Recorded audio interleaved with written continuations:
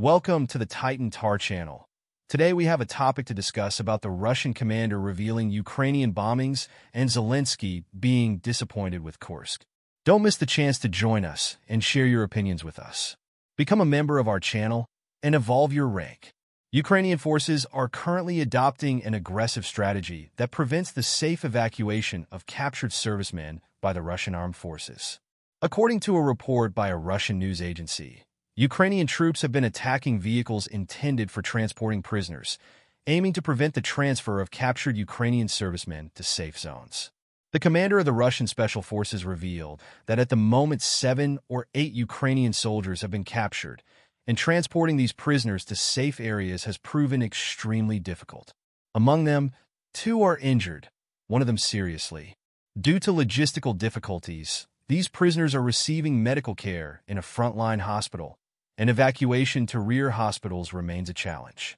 In addition, other prisoners remain close to the front line, and it is common for captured Ukrainian soldiers to be killed by their own compatriots. Meanwhile, Ukrainian forces are trying to advance in the Kursk region, but they are facing fierce resistance due to intense Russian artillery fire and strikes by the Russian aerospace forces. Every day, a significant amount of enemy personnel and equipment is destroyed, forcing Ukrainian troops to advance only in the areas already occupied. A British journalist, writing for a British magazine, notes that Russian President Vladimir Putin has been reluctant to transfer troops from other sectors of the front to Kursk. According to the journalist, the main reason for this decision is that Kiev has openly stated that one of the goals of its attack on Kursk is to force Russia to withdraw its troops from eastern Ukraine. Putin could redeploy his forces, but this would be seen as an admission of error by the Kremlin. The journalist also noted that Putin has a history of taking strategic pauses before making significant decisions. However, such pauses often indicate that Putin is waiting for the most opportune moment to strike. Before acting, he wants to secure his domestic position and may be pondering how best to exact revenge on Ukraine, even if that revenge is carried out coldly.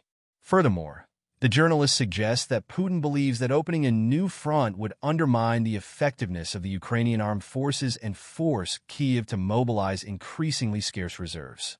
Although the Russian Armed Forces have sufficient capabilities to fight on new fronts without reducing pressure on Ukrainian defense in other sectors, a significant escalation could also draw more Western countries into the conflict, which would be undesirable for Russia.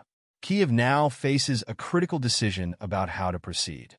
The choice it makes will determine the trajectory of the conflict and its consequences for Ukraine.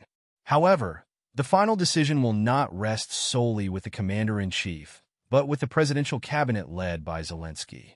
According to Western intelligence, the Russian command is preparing for a major offensive that could begin immediately after the fall of Pokrovsk-Toretsk. Although the exact destination of this offensive is still unclear, it is speculated that the Russian armed forces could advance from Pokrovsk towards Zaporizhzhia and Dnipro. Zelensky now has 3 main options. Continue the Kursk operation, which could result in further losses of personnel and equipment. Allow the Russian armed forces to complete the Pokrovsk operation and launch a new offensive. Or, finally, curtail all offensive operations and focus exclusively on all-out defense. Zelensky faces a crucial decision: whether to continue the offensive on Kursk with the mobilization of more equipment and troops, to continue the attack in the south as initially planned, or to begin preparations for a robust defense.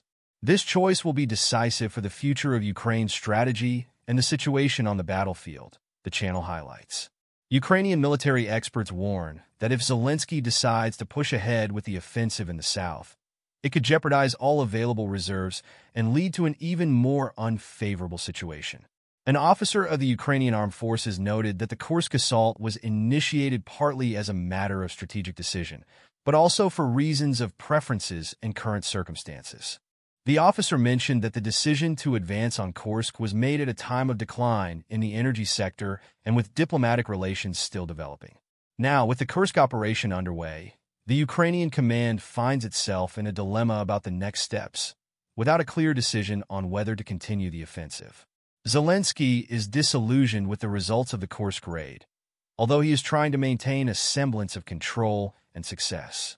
The Ukrainian channel reports that initial euphoria has given way to disappointment, as the raid did not generate the expected surge in patriotism or a mass mobilization of recruits.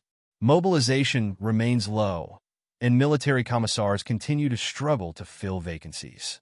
The morale of Ukrainian troops, which initially rose, also fell rapidly due to continued defeats in the Pokrovsky region. The decision to send reserves to Kursk instead of reinforcing Donbass is drawing open criticism of Kiev's leaders. Many military personnel expressed discontent with the decisions taken by the presidential office. If Kiev fails to launch a successful offensive on another part of the front, the Kursk operation could be seen as a significant strategic mistake by Zelensky and his team, with potentially severe consequences for the entire war effort. The current scenario suggests that a victory at Kursk could quickly turn into a disaster, further aggravating the situation with losses of personnel and equipment. In the context of the use of American weapons in the Kursk region, the Pentagon spokeswoman clarified that this strategy does not contradict U.S. policy, since these weapons are being used to repel Russian attacks, and not for offensives. The Deputy Press Secretary of the U.S. Department of Defense added that the permission to use these weapons is aimed at protecting Ukraine from Russian counterattacks from the border regions, including Kursk and Sumy. The United States does not oppose the use of a wide range of weapons in the Kursk region, with the exception of long-range missiles, and there are expectations that permission will be extended with the approval of allies such as Britain and France. Zelensky, who has been pushing for such permission, has promised that once he receives permission, he will halt the Russian offensive and begin to reverse territorial losses. Don't forget to subscribe to our channel, like the video, and share it with your friends. Your interactions mean a lot to us and help us grow. See you next time.